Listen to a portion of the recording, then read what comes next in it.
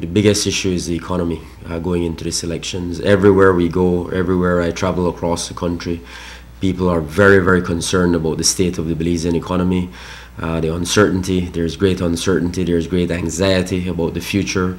And jobs, obviously, tied directly to the economy is the issue of jobs. People are in need of jobs. Unemployment is sky high and growing.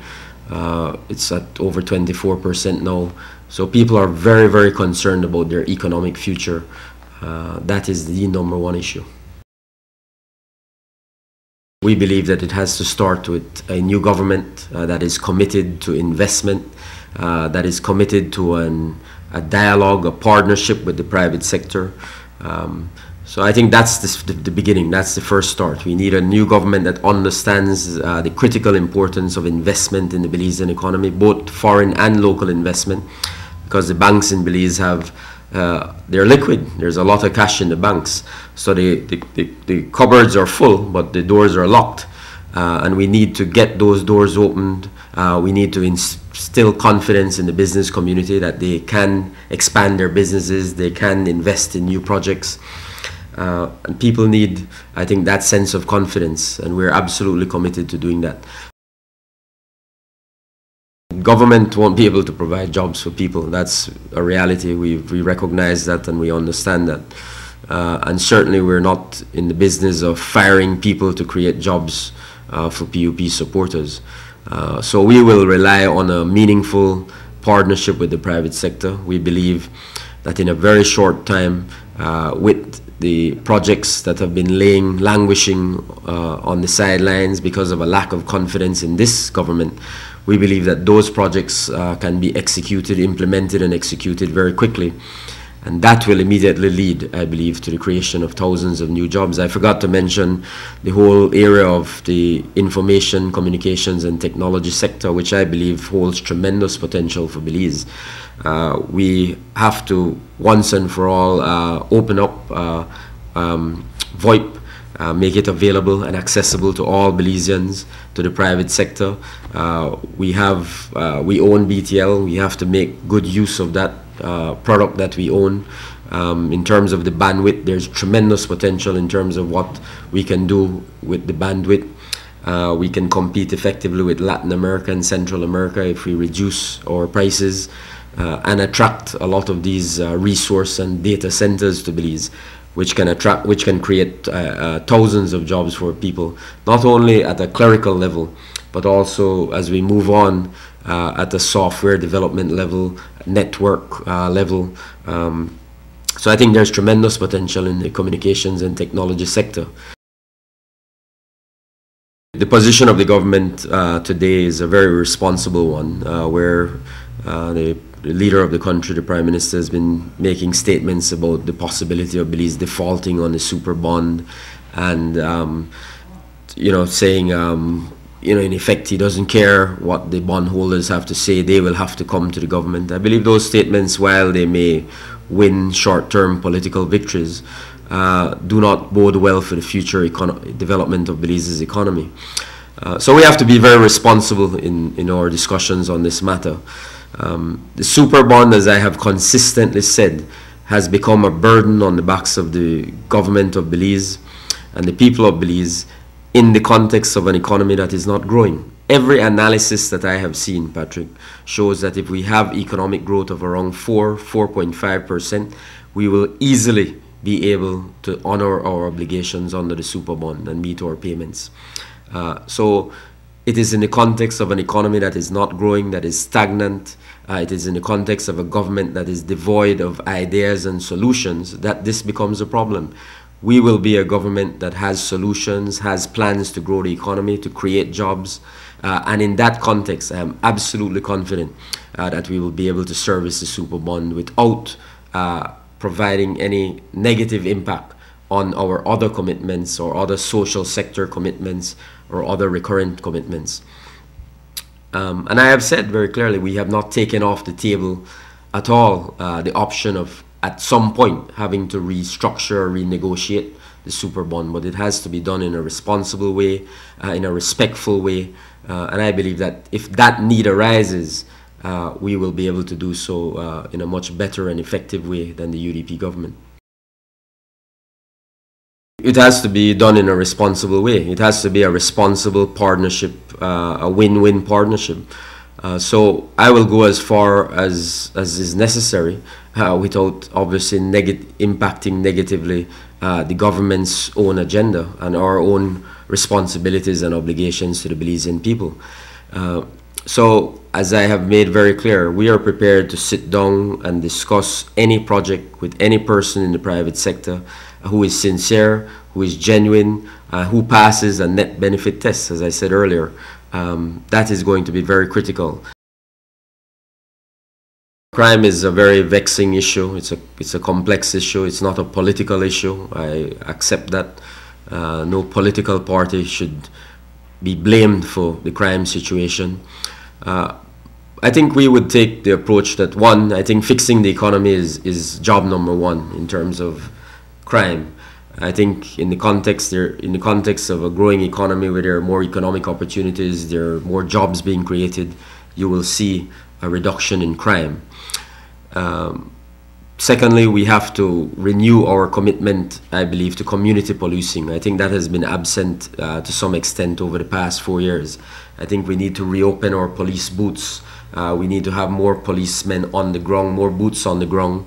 And this whole trust of community policing, neighborhood watch programs, I think those things are very important. I think sometimes in the heat of the battle, we tend to underestimate the importance of those things, but they're very critical. I think we need to benefit from outside as well. We need to seek foreign advice. I don't support the having a foreign police commissioner, but I believe we can benefit from advisors at a very high level who can contribute to finding solutions to the problems based on their own experiences. So I will welcome that, and we will work on that. We have to, of course, continue to work very closely with the police department and the BDF and see how we can make those institutions more effective, boost the morale of our police officers, work with our BDF again to give them more resources. We are united. The PUP, it took us a long time to get there. We had to cross many hurdles and jump a lot of barriers, but we are united. The 31 candidates of the People's United Party are a united front. We're strong, we're ready, we're committed to serving the people of Belize.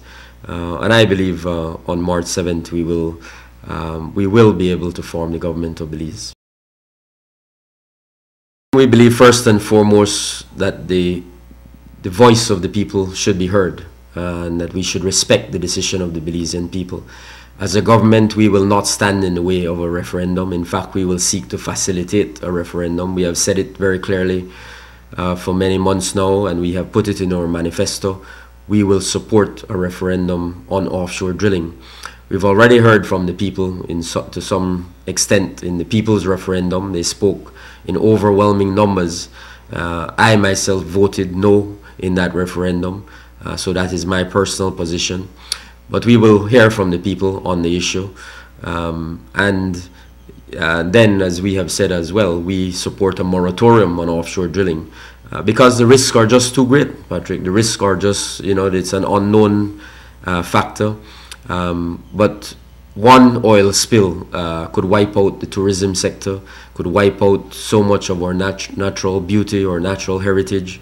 The risks are just too tremendous. And unless we are completely satisfied as a people, not only as a government, but as a people, we are completely satisfied that those risks have been minimized or eliminated, we should not support any offshore drilling.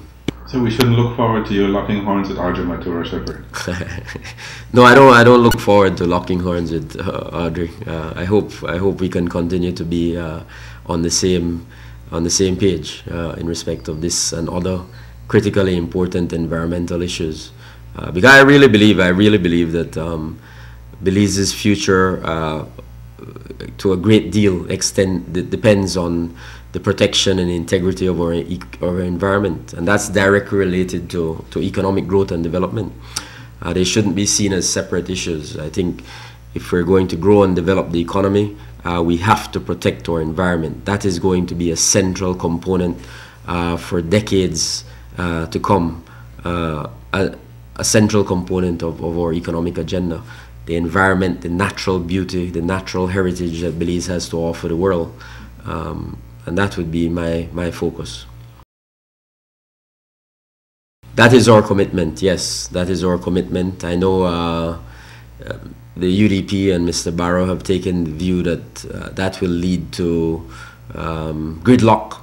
I don't see it that way. I don't see it that way at all. I believe that we have that. I think that position adopted by Mr. Barrow assumes that we have unreasonable people in Belize and unreasonable people who will be appointed as senators. I think they will always seek to do what is in the best interests of Belize. And I think that 13th senator will work as an effective check on the government of Belize. And it's clear to me that is what the overwhelming majority of Belizeans want to see. So yes, we are absolutely committed to appointing that 13th senator. We will do so within our first 100 days in office. And, you know, whatever consequences or implications flow from that, I think it will be good for the democracy and governance of Belize. I am very grateful for the encouragement, the prayers that so many people have offered me on the campaign trail across the country, the prayers and support they've offered to candidates of the People's United Party. I want to urge people to go out and vote on March 7th. Obviously, we would want them to vote for the People's United Party, but I want everyone to go out and vote, regardless of who you're voting for. It's important that you have a stake in our democracy, that you be an active participant in Belize's future. This is no time for anyone to be sitting on the sidelines with your hands folded. And certainly to our supporters, I want to make it very clear that we are going to be respectful on election day. We don't want absolutely any incidents of violence in Belize. We want to treat each other. Yes, we're fighting a very heated election campaign, but let's do so with a sense of mutual respect. After the elections are over, we're going to still be neighbors. We're going to still be brothers and sisters. We have to live together. And as I said earlier, the challenges that we're facing as a country will require all of us, PUP and UDP. They're not blue problems or red problems. They're problems that are facing Belize, and they will require all of us coming together, working together, and understanding that the future of this country is at stake. So I will appeal to my people to be respectful, to be very tolerant, to be patient, and let us not have any violence. We have a long history of peaceful elections. Let us try to uphold that tradition and in fact build on that tradition. And of course, you know, I urge people to vote for the People's United Party on March 7th. I believe we represent the best opportunity for Belize to move forward, to create a better future for you, your families, and your communities. We're going to focus on growing the economy, creating jobs, and providing a better quality of life for the Belizean people.